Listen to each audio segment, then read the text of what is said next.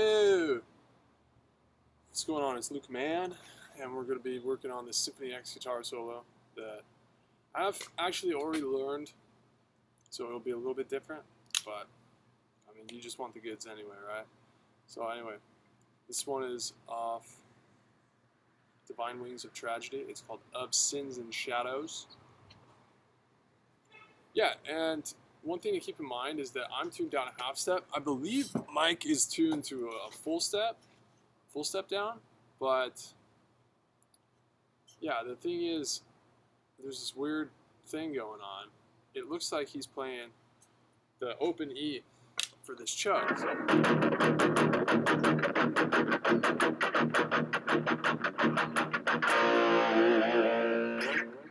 And yeah, I'm playing open E as well, and it's in tune, but then he's playing like a C chord later when I'm playing a B chord. So I don't know if he has like his E string down just like one half step and everything else down a half step. Very unlikely.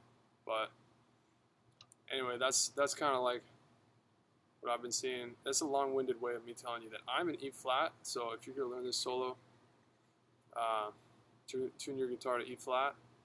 If you're going to learn it in D standard, just take all my fingerings and put them up a half step.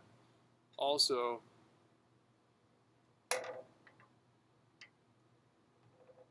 there's two versions of him playing this solo. There's the album version, and then there's this cool guitar chapter thing that he did in like the early 90s, or yeah, I'm pretty sure early 90s, like 94, or maybe 97 even.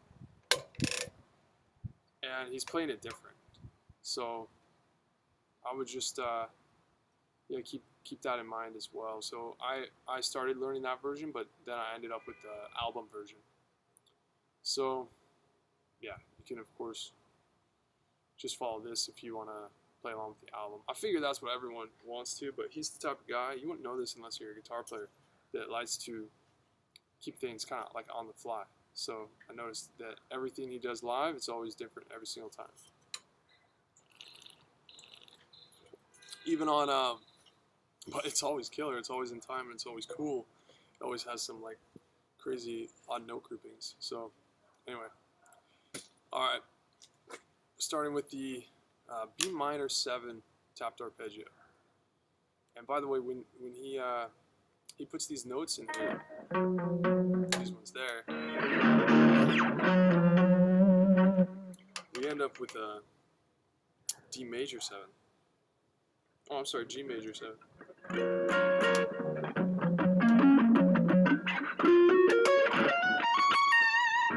Yeah, that would be a G major 7.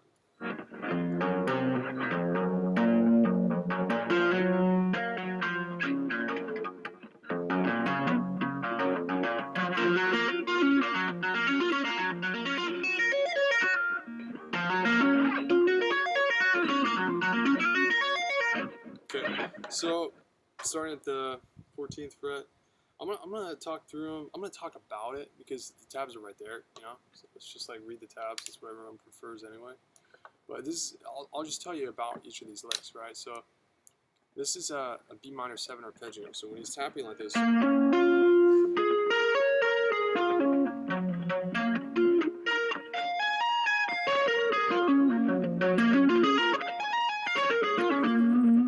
like these notes here, B, D, and F sharp, those are exclusively B minor. When we add this A note here, that's our 7. And then he just throws these in as an extension. This makes it some like weird ass chord. I'm not smart enough to understand which chord that is. Well, I suppose I am. I mean, what would it be? So if we start on B, 1, 2, 3, 4, 5, 6, 7, 8, 9, 10, 11, 12, 13. 12, is it 12, 13 chord?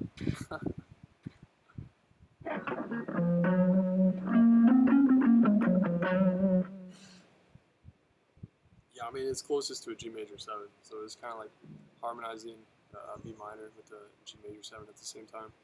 That's like how I would put it.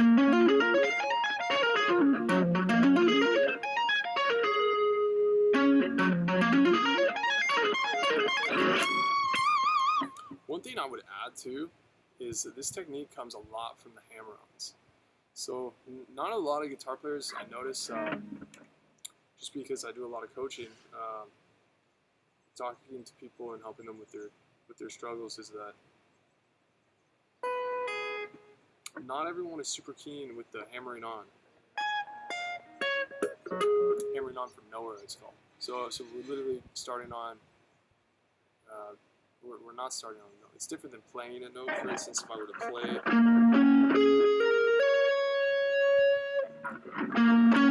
play those first notes versus just going to them. I think the hardest part is getting from the tapped notes to the next string.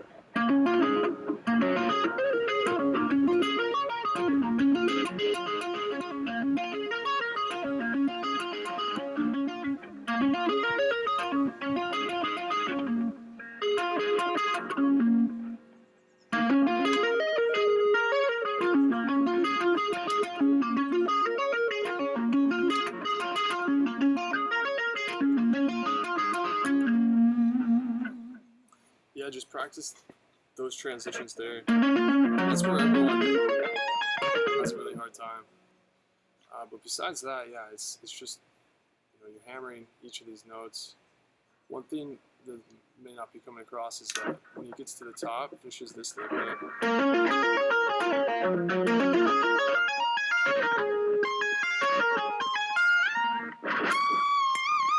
I hear that little slide. So he's pulling off 21, 17, 14. And then he slides up, to maybe 19 before he does that bend on the 21st fret. And then this vibrato is like very much with the bar, but it comes up.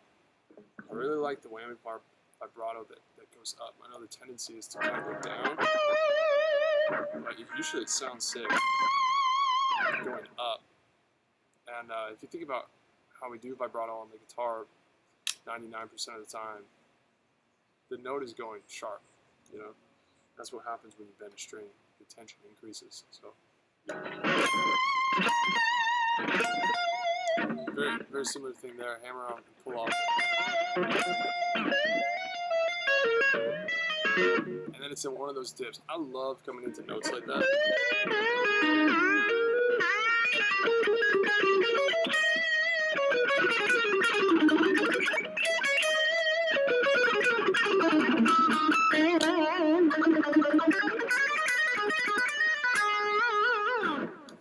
So,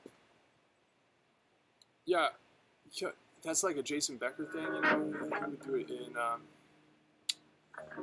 forgetting the melody right now, but like altitudes, he does stuff like that.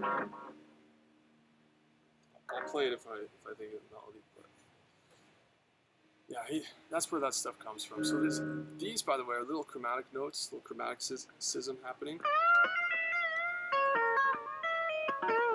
So let's see where he is. This is the 5 of that B minor.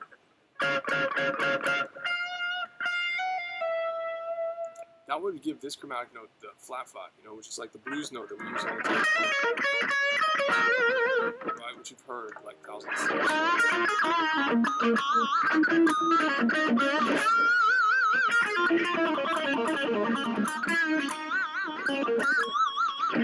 So that's what he's doing there. You hear this a lot in like gypsy jazz.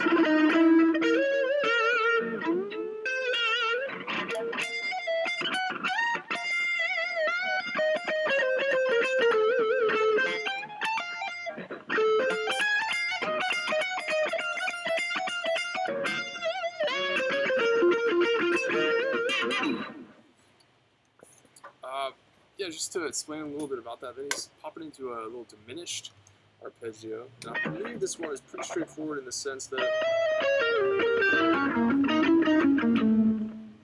it's kind of the opposite of what typically happens with diminished arpeggio. So usually guys are doing diminished arpeggios. You'll just end up, you take the root for instance, and then they'll go down 1/2 step. That's where they'll start their diminished runs, and this kind of puts them nicely into harmonic minor or dominant Phrygian sort of territory. And with diminished arpeggios, it's 50-50. What I mean when I say that is, like, if we're on it's what is a good metaphor for this? It's like yeah, it's kind of like a circuit board that has like a whole series of wires, you know, and there's 2 inputs, you know, and so like you go on the first input and that whole board lights up, you know, and everything's working, all these light bulbs are on and all that, and but everything on the other board, you know, like let's say that's the green wires, everything on the pink wires is shut off entirely, and if anything on the pink wire were to try to kind of resonate with it, it would just sound like dissonant, you know, and horrible. But sometimes that's the effect. So that said, yeah, diminished arpeggios will either be perfect or the opposite of that. And the only difference is 1/2 step, because beyond that 1/2 step, you can continue over the whole fretboard. Right, so he takes the unorthodox approach with this diminished arpeggio, but let's see if we can see what he was thinking, you know?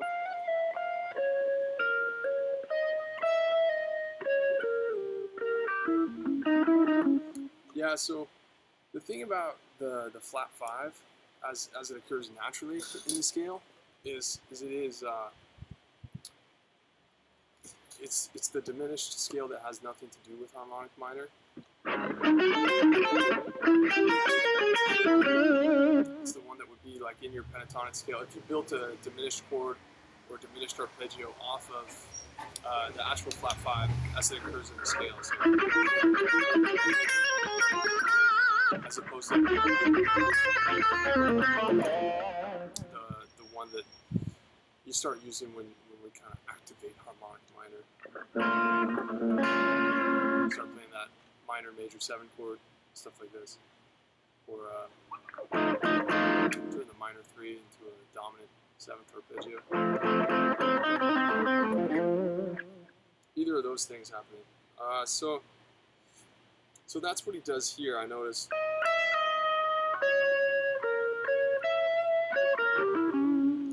That this arpeggio is kind of connected to the flat 5. So, you know, that's where it's at.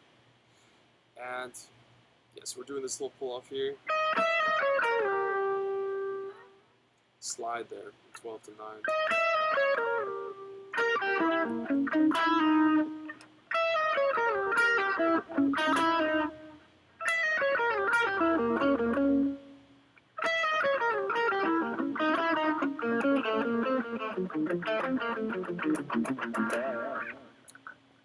Yeah, really cool note groupings that happen there. Notice the way that I'm picking it.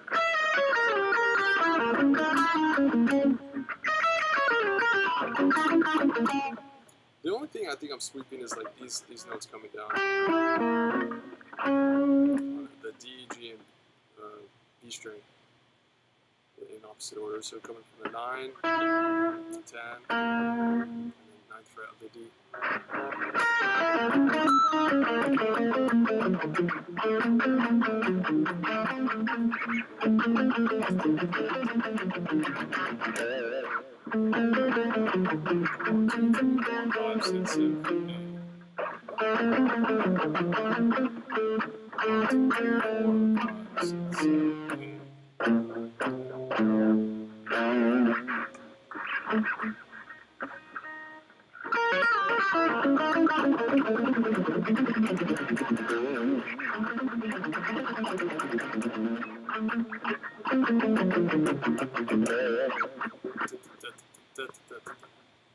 Yeah, my guess is that's a 5, because yeah, when you play 5s, has that sort of vibe, and they do a lot of riffs there. Vibe.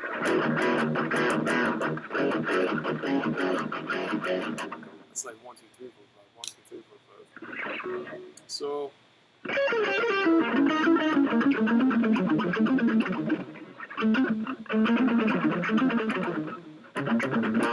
Like right there. 1, 2, 3, 4, 5.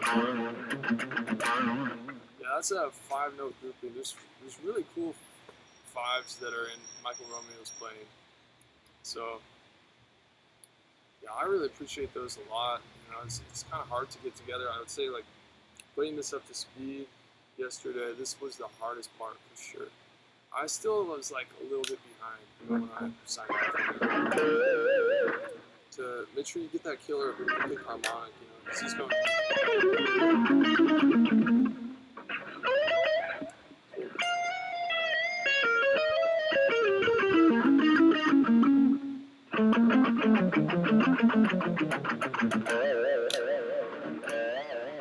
Yeah, he like rips that one, you know.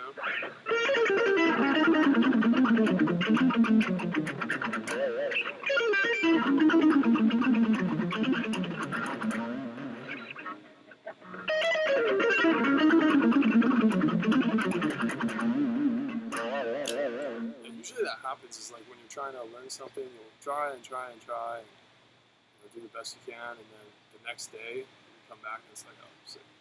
Yeah, now I can do it. But I'll have to try. I haven't yet played it up to speed and stuff. So yeah, we'll see what happens, man. I'm not gonna stress about it. Warm up the old pause anyway. So yeah, to play this nice and slow, we got some fun.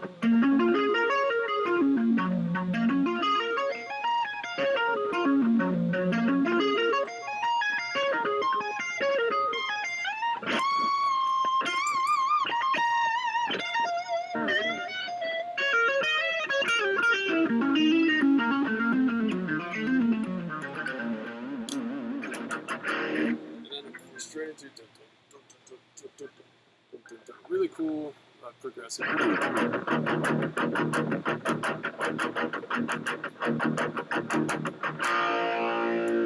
Place the beat right there. It sounds really killer, major and all that, because the mode the keyboard dude's coming off on. It's my guess. It sounds kind of weird with itself right now.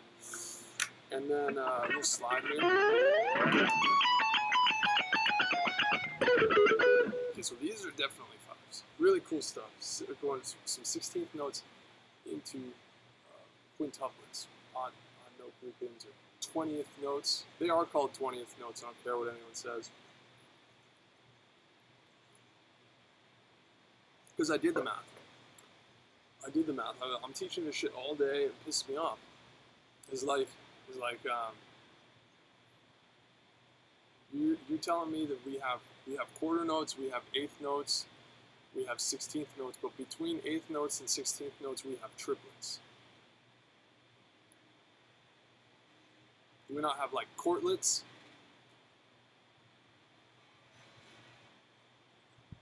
Yeah. Do we not have like? That's kind of tripping me out. So I did the math. Turns out triplets are just 12th notes. 16th notes, of course, are 16th notes. 16thlets. Quintuplets are 20th notes. Sextuplets are 24th notes. Septuplets are 28th notes. Yeah, and on it goes. It's just multiples of 4. It's like really simple.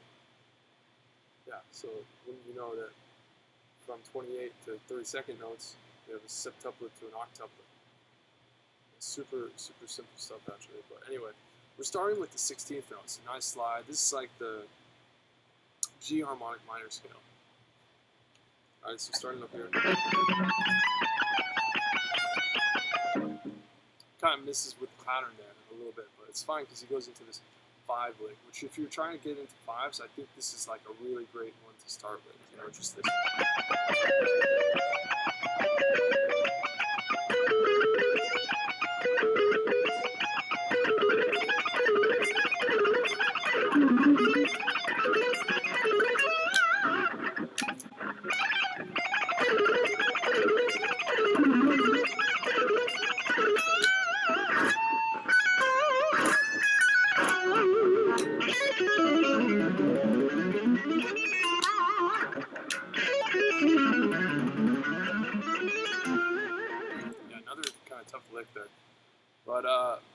sick nonetheless. And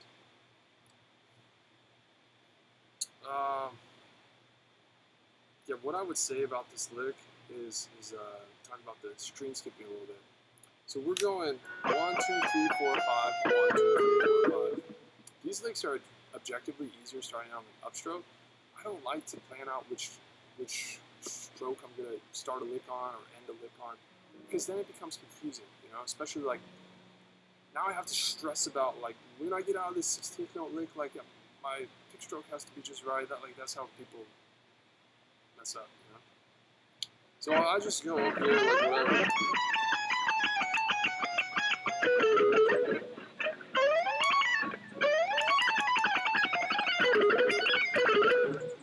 Yeah, so what I notice is that I like to do an upstroke for these slides and stuff. This type of stuff happens all the time.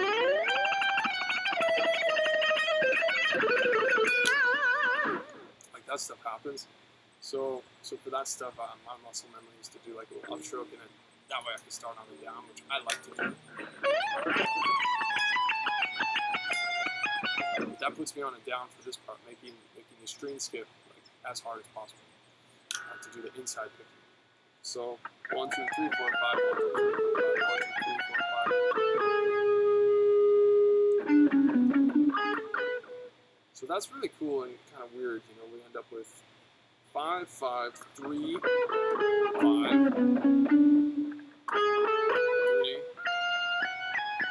5, 5, 5. Yeah, and that's the lick, nice and slow. Using G harmonic minor here, you know, this is pretty standard stuff. And also, if you look, we have a diminished arpeggio. You know, here's like the whole arpeggio. Here's the whole thing that's happening. But we're basically using just parts of that. Or I mean, another way of putting it is, we have a scale here. We're going.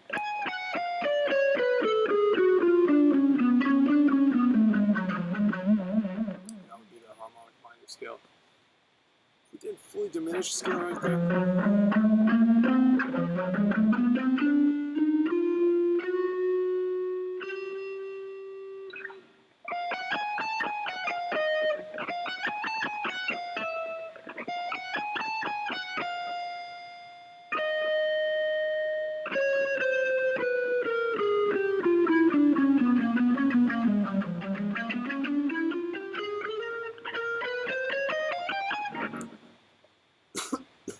I always forget the diminished scale. It's kind of a weird one.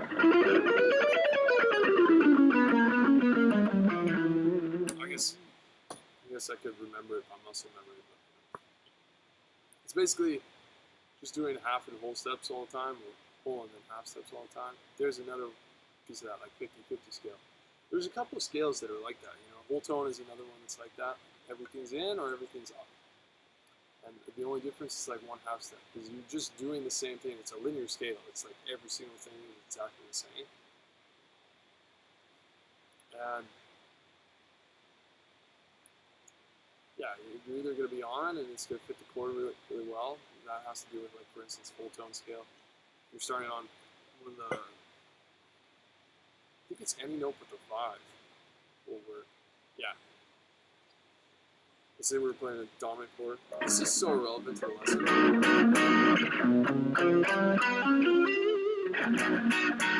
That works well there, you know?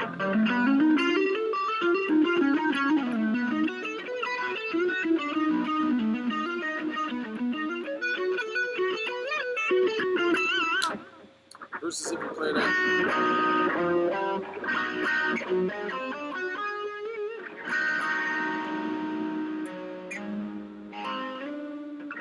It still sounds pretty cool. That's how music is. You know, I like to call that being polarizing with playing, but Mike plays in like diatonic for this whole thing. Maybe not so much of the diminished thing, but it's all in there, because like, you know, you could just chalk up those quote unquote accidentals as the blue note or like the flat 5, stuff like this. Alright, so we're going here. what we're talking about. This part, right?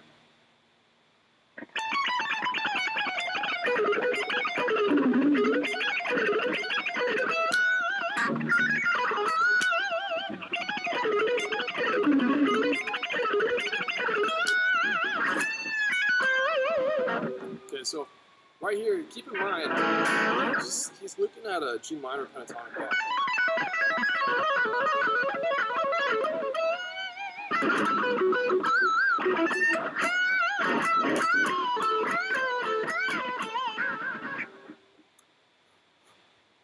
So within that, we have the minor scale.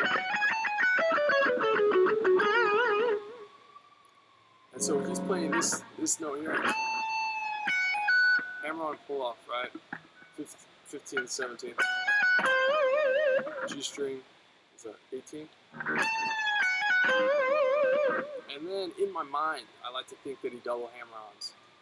Does double hammer-on pull off on the second time. So it's like the 5/5, yeah, 18th fret to G. And then it's to the root. Next is like these really cool legato things.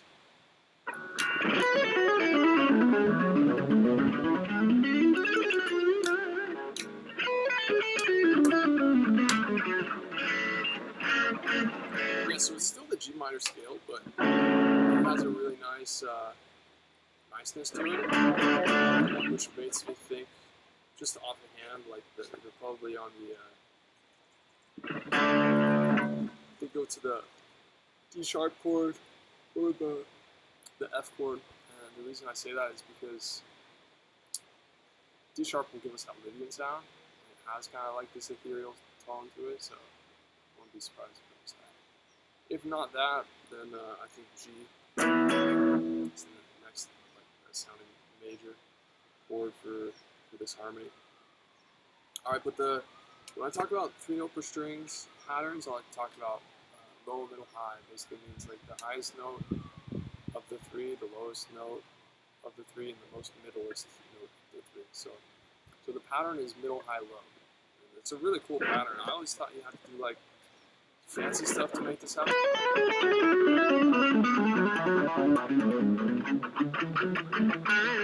Yeah, but Mike is just going. So it's high, middle, low. Yeah. 8, 10, 6, 8, 10, 6. 8, 10, 7. 8, 10, 7. What is this? Yeah, 8, 10, 6. 8, 10, 6. Now he switches the pattern around. He's just going low, middle, high.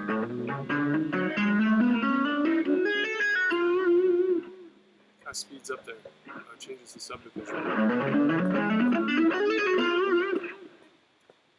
Yeah, so I think it's like either 16ths or 3s.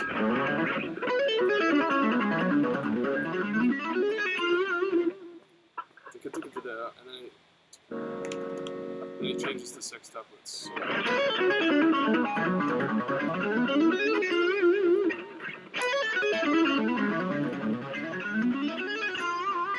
think for those 1, 2, 3, 4, 5, 6, those last like 7 notes or 6 notes. And then this is like what I was talking about earlier.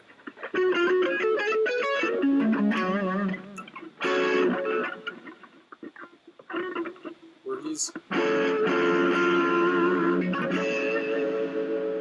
takes what normally would be a minor 7 chord, G minor 7, just a major 7. So now we're in harmonic minor, for G, you know, but it would be dominant for G and for D. So, because he likes that classical sound, that's how you get that classical sound.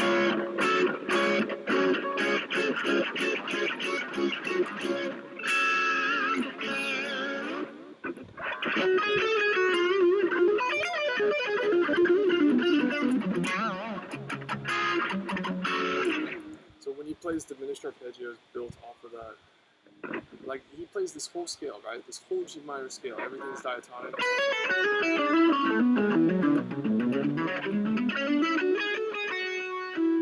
would be that. Just like that, you know. That's the raised 7 in the scale. Okay, so yeah, next we're checking on B, right? Simple amount. That's the part that I was talking about earlier, and I was like, yeah, I don't.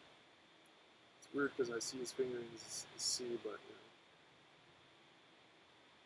it looked like he was playing E. Oh yeah, this diminished drum. This is just like fully diminished, you know?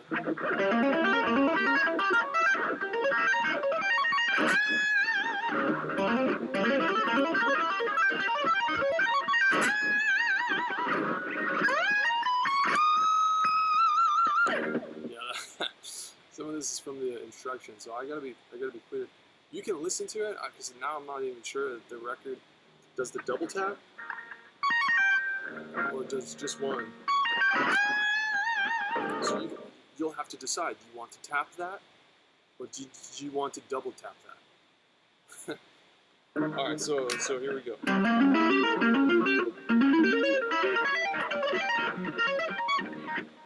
You know, I start out with my pinky. It feels comfortable.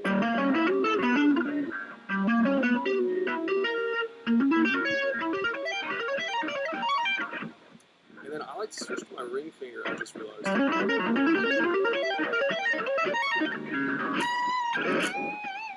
As far as cleanliness and all that, you know, you want to take your time with this stuff. You want to get the string skipping like dialed. Get it dialed. Come on, dude. Playing a band with this guy. We all love him. We all imitate him all the time. He's always calling me, dude, you just gotta get the parts dialed.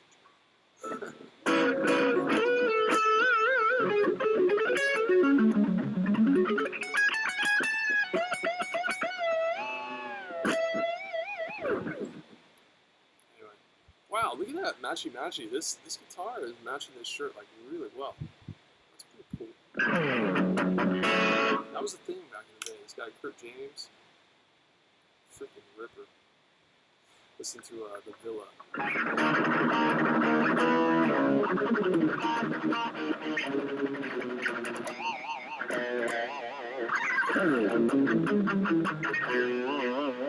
Off Dr. Mastermind. I don't know if the album's called that. Just look up Dr. Mastermind and Villa. Yeah, total ripper. But he would always have shirts that matched his guitar paint jobs. Now I'm that guy. It's pretty Alright, so yes, this last diminished part. I was just talking about the muting. So I have an easier time muting starting with these lower strings using pointer, pinky, tap,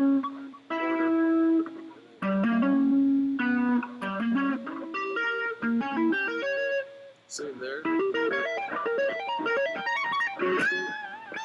But for some reason I have an easier time doing the last part. Doing the last part with yeah, my ring finger.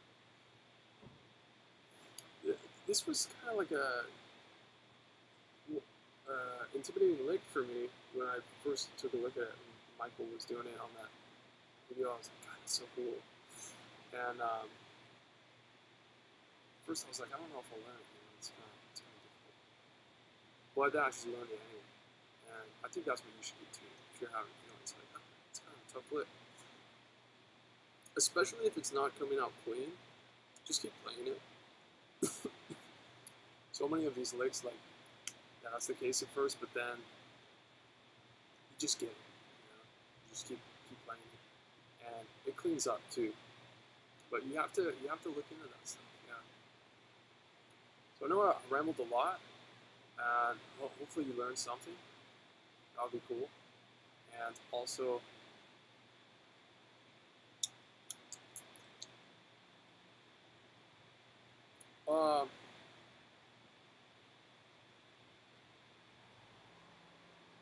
yeah, just keep in mind, like, when you try to learn solos like this, take your time with them, you know? Get them all killer. And if you've been doing that for a long time is still like really difficult and stuff. Clock's ticking, dude. Meanwhile, I'm just here transforming guitar players' lives, to say the least. But yeah, I mean, I'd be always happy to just message you and see what your situation is like. So